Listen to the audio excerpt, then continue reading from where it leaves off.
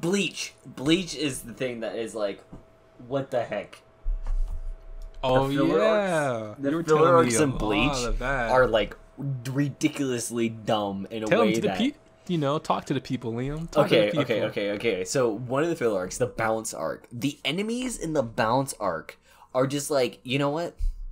Aizen probably wouldn't stand a chance if the people in the balance arc actually like wanted to do stuff like properly. But that's not the worst. No, it's the arc with like the Bantakto or whatever the Zanpakuto is with the B at the beginning of it, where they absorb energy. One of the Bantaktos is like has the ability to nullify a Zanpakuto's abilities. Like that is huge.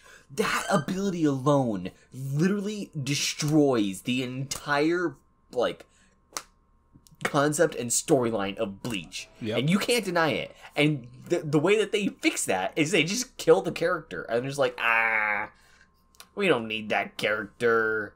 Who needs that character? Bleach, Ichigo got this. He's fine. It's bad. Was this like that arc or like that filler? Was that put in the manga or is this an anime only thing?